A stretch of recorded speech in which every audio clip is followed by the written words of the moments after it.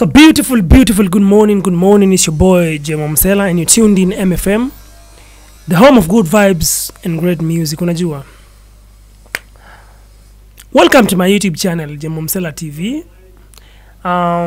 Kauja subscribe manze, ni subscribe yetu. Unajua, you will have done the greatest thing yenye itanisaidia sana. Unajua, sorry. Bless up to each and every person mwenye amekuwa na like na share na subscribe manze. Ina show manze hiyo love iko fiti, unajua. So Matters the Life episode 27. Leo nataka tuongelele a very sensitive topic. It's so sensitive in a way that misunderstand it might hurt you, unajua. How do you deal with your breakups? Most of the people wanaingianga pale kwa klabu, anapiga pombe. Most of the people run ama wana jump into new relationships. Most of the people solve issues. Na some people wanna talk out negative about their spouse, especially kama uko kwa limelight ama uko kwa hii industry yetu ya entertainment. You might understand me better. Ama kama una watu wanakujua sana, you might understand me better, unajua. So this is the problem with most of the people when you're kwa entertainment. Ama hii ndio makosa wase wengi ufanya. Ume break up na demi yako ama ume break up na chali yako, unakimbia pale kwa social media, unatuambia, alafu unatuambia ubaya yake. That is the first problem you make. Kuanikana, inaitangwa kuanikana. That is the worst thing you can do to a spouse. Haswa to a man. Wanaume sio wengi sana kuanikana. This goes to the ladies and I'm very sorry for this. But sio vibaya, only that you do it in the wrong way.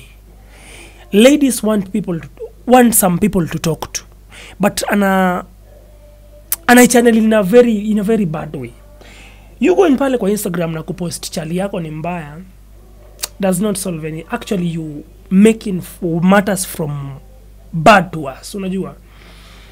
Kwa sababu sometimes you might like to go back na ushaanika umse, you'll never touch the spot you used to touch kwa sababu utajiwanga each and every time tumekosana ni mtu wa kunianika. Actually me I remember there is a lady I used to date. Alikuwa ni wa Macha, sitamtaja ni nani, lakini alikuwa ni wa Machakos. A very slim lady. I'm very sorry for that. Kwa kukumdescribe. It's not nilikuwa napenda hiyo size by then. So to me it was an addition. So this chiki after tumekosana alienda akachapia mabeshte wake, James got no cash, Jemo ana car na do ana gari, but nimepata chali mwini. But then I never had anything. Actually ndo nilikuwa I think naanza life. So kana kama mabeshte zake, I'm not whatever she wants, I don't have cash, akanianika. So what is the problem of kuanika msee? Unajua, unaweza ukanianika lose an opportunity of a man who wanted to come in after your breakup. But anakaa nauliza, kama ameanika Jemo hivi, pia mimi tukikosana si atanianikaje? Atanianika the same way. So miss out the point. So I think this is the way to deal with relationships, ama to deal with breakups. Whenever umekosana na msee, haswa sisi men we don't cry. We cry inside. Ama tunalianga time tuonekani. And by the way, it's nice to cry. Unajua ni vizuri kulia, usifungie manze, itoe. It's nice to cry. But at the end of the day, ask yourself, have I solved the problem? Make sure you solve the problem. Unajua, kwa sababu men we have ego. And ladies out there just need attention and love. Actually sisi tunatakanga ego yetu ikuwe respected too. Yani ataka unipendi ni respect, and I'll do everything for you. Unajua? But ladies need attention and love. So it's very rare kuona msee mwanaume anaenda pale nje, anaenda na nikamdem. Sisemi ni naingililia madem, but all I know is that ladies need people to talk to as well as men. But it's not always right. Mkikosana na msee unaenda pale nje unaianika. It shows of how immature ama how weak you are. Mbona una involve wase wengine? Mbona msi solve Actually me I love the relationship Jukes had with Vanessa. Wase waliishi, or they were I think they dated for like 6 years. 4 to 6 years. But time walikosana we used to think they are together, but wali solve everything privately na waka. Tulikuja ku realize after 8 months these people are not together. After tumeona Jukes na Rotimi, na after tumeona Jukes na Rotimi, Vanessa na Rotimi, na tukaona Jukes na ule mchinese wake. Unfortunately walikawa mwakaachana. So here is the thing, ukikosana na msee, it's not always right ama good kwenda kumwanika kwa mabeshte kwa nani. That will not solve anything. That shows of how immature you are. Unajua?